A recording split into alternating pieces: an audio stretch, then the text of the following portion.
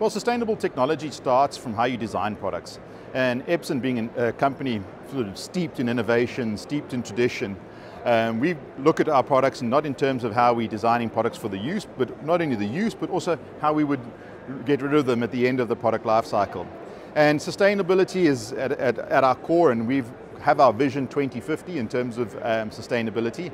And this encompasses, really, when you look at our printing technology, we've moved away completely from laser in this part of the world, and particularly in the Middle East, and we've transitioned our entire product portfolio to ink-based technology. And our micro piezo heat-free inkjet technology enables us to achieve a much lower cost per page, a much lower cost of ownership as well, due to the fact that we don't only just save cost on the ink side of the house, but we also save a lot of cost in terms of power, and also in terms of low intervention printing. With the less moving parts that ink-based printers have, it makes us much more reliable and requiring less interventions from service engineers. And then we have a suite of products that we wrap around this in terms of contactless printing solutions, how we would be able to monitor the printing solution from a remote site, as well as being able to allow the IT administrators to be able to control how you print. That when you go to the printer, you're only going to get the print jobs that you printed, removing waste on the printer itself. And then if we look at Paper Lab, and that is a way in which we can complete the circular economy with being able to take used paper and recycle it into new paper within your own corporate environment. We really look at it from a point of view of two things. One, how are we able to address our customers and partners during this period of time? And looking not only just then again at how we address our partners and customers, but how we address our supply chain. At Epson, we manufacture and own a lot of our supply chain across the world, and we were very quickly able to move capacity of production away from countries which were deeply affected by COVID to countries which are less affected, which enabled us to really keep the supply chain of products moving quite efficiently, as well as then moving our staff into remote or their home office locations, enabling us to address the customers and partners through virtual environments.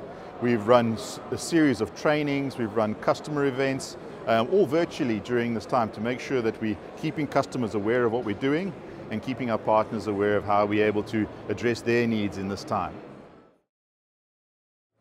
Well, I think the most important thing about GITEX and our presence at GITEX is the fact that it is the 40th anniversary of the event.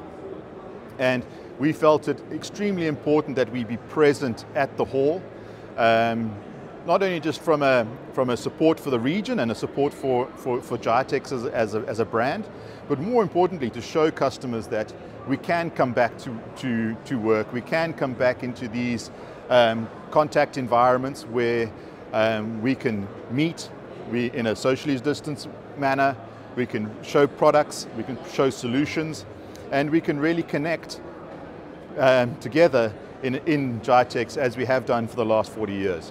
So it's very important for us to be here. Well, the predictions for 2021 is I can only hope that with all of the discussions around vaccines is that this brings an elevation in terms of being able to get back to normal or whatever the new normal will be. But from a product and brand perspective, again, innovation is at our core. We're going to continue to innovate on some new products. You're going to see new products on not only consumer print, business print, projection, or our wearable and robotics products. So we're still going to bring a lot of new products to market next year. There's a lot more move towards contractual printing, and we're developing new services and capabilities and service capabilities around managed print services.